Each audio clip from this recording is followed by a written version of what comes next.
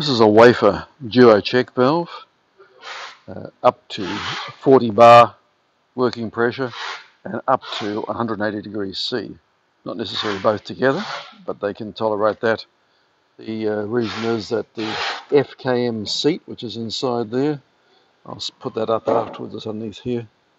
This is a duo check, pushes in like that. The FKM seat is not really in direct line of contact with the product. If I turn this over on here,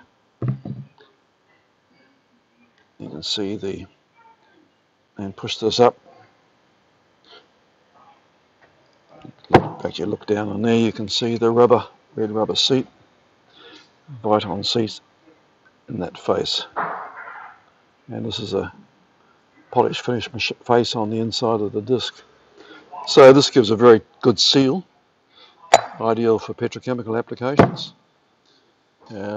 Direction of flow is there, the direction of flow on this unit. Also the size, this particular one is 150 millimeter. Duo check with the nominal pressure rating in there as well. What's the body constructed of?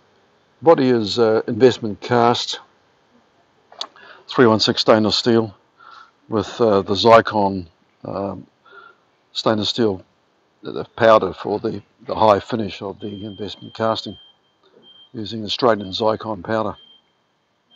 What about the discs and the springs as well? Are they? The disc are investment cast 316, and the spring is also a 316 stainless steel. Spring inside here, the little seats inside of the actual bushes are all Teflon, the pivot bushes and through there.